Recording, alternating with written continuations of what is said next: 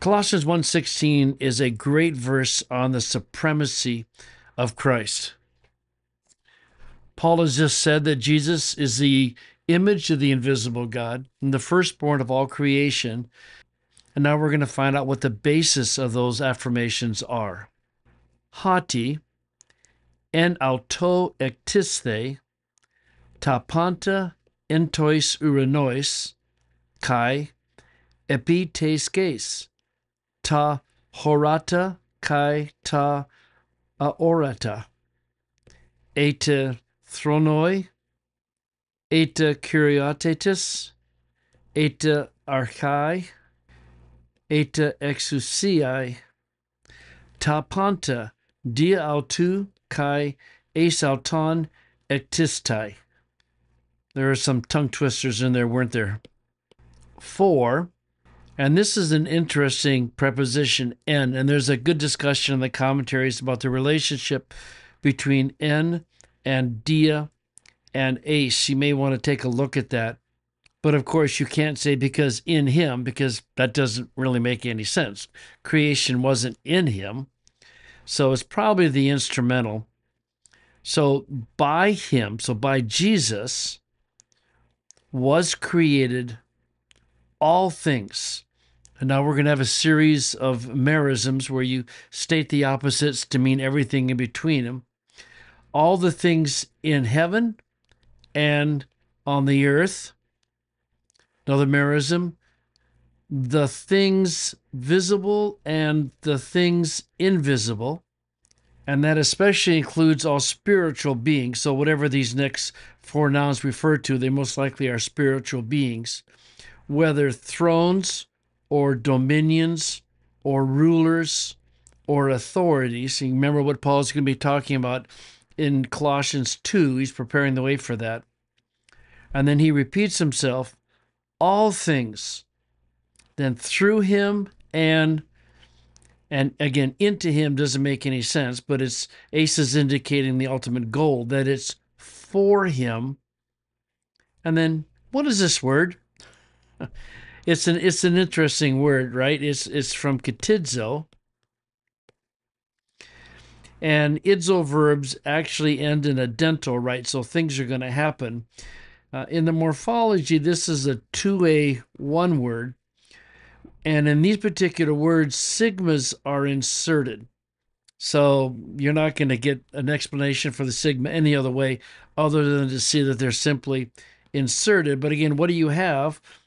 You have a vocalic augment, not a consonantal augment. And then you have this word, the dental, being altered to a sigma, and then the ending. So yeah, this is a perfect passive. These things were created. And it's interesting to ask yourself whether there's any difference in the change of tense. So we'll get down to phrasing and we'll start seeing things. And I'm pretty sure I'm going to run out of room, so I need to make the font smaller. So, because in him all things were created. Well, Paul, what do you mean by all things? Well, things in heaven and the things on earth, the things visible and the things invisible, whether thrones or dominions or powers or authorities, all things were through him and for him were created. Now, depending upon how detailed you want to get, you could make really a long vertical list here. But we're going to start here.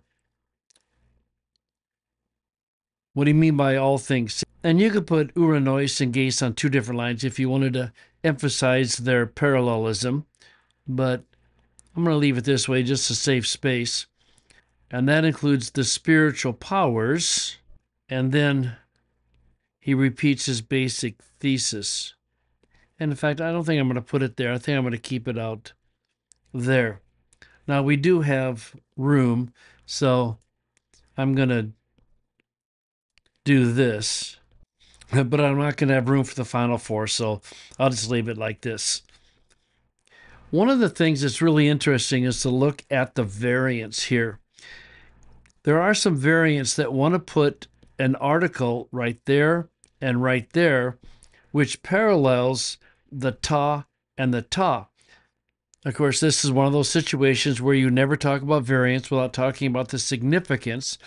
Whether the ta is there or not has no effect on the meaning of the passage. The other interesting variant is that there is, in some manuscripts, a hati there, repeating the hati from there. Again, no significance in meaning at all. Never talk about variance without talking about significance. And in fact, it would be kind of nice to find a way to make the en, dia, and ace obviously parallel with each other, but I don't think there is a way to do it. Basically, I think it's instrumental up here that by him all things are created.